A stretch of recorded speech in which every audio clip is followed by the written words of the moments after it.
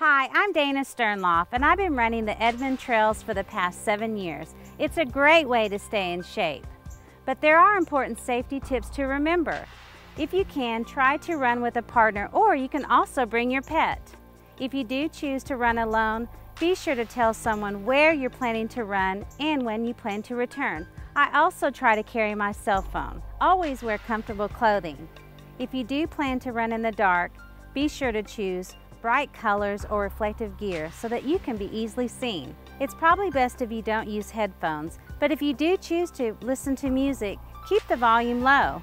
I found in the past that my running times are much faster without headphones, and it's much more enjoyable.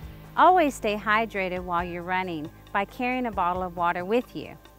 Now, these are just few of the safety tips. If you'd like to know more, visit EdmondRunningClub.com.